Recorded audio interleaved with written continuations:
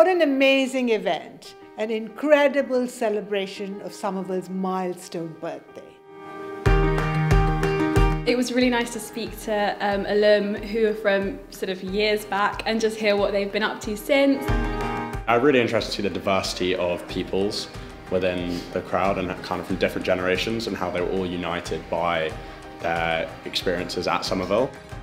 It was very eye-opening to hear from so many of our esteemed alumni, such as Shirley Williams, which was particularly inspiring.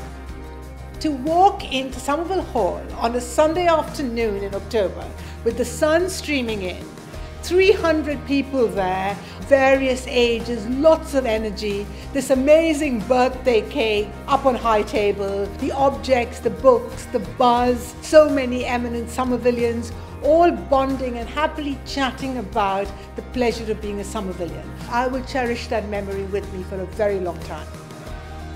The film was really, really good to see, and to see Somerville in a very different light, and to see how Somerville has changed over the years from its sort of beginnings as an all-women's college to one of the largest colleges that it is today.